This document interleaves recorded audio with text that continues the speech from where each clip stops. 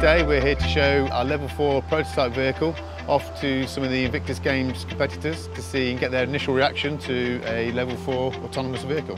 Driverless autonomous cars is just a really exciting technology. As a visually impaired person, I lost the ability to drive when I lost my sight. This technology that's been developed by Jaguar Land Rover is just going to give me that ability to be independent.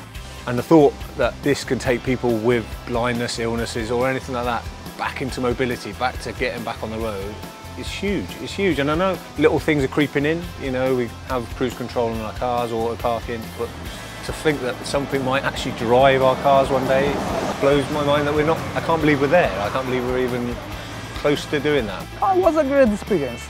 I open my mind for the future. It's a possibility for to feel freedom, not to drive it. Bring me at home alone. You don't need the help. I think that is the right way for the future. Having both my arms significantly disabled, being unable to drive wherever I wanted, do whatever I wanted, was one of the biggest factors which stopped me being independent. So being able to get back in a car that was adapted to me unlocked the world again. It is amazing how far technology has come. If I can drive again with the help of a piece of technology, that's just a positive thing, do you know what I mean? And this is going to be fantastic that, when that technology comes, it's going to be a real step forward for me as a visually impaired person. Last year, August, I was medically discharged from the military for my back, and it was a very daunting time.